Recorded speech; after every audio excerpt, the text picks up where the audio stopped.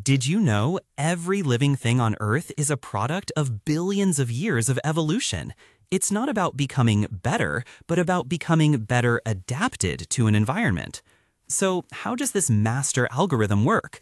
First, there's variation. No two individuals are exactly alike, even within the same species. Think different fur colors, slightly sharper claws.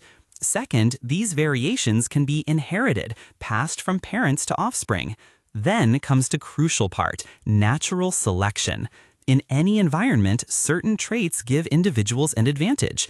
Maybe that fur color helps camouflage, or those claws help catch prey. Those with advantageous traits are more likely to survive, reproduce, and pass those genes on.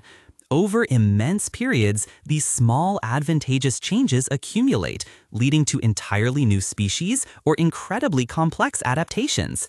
It's life's ultimate trial and error, constantly refining itself.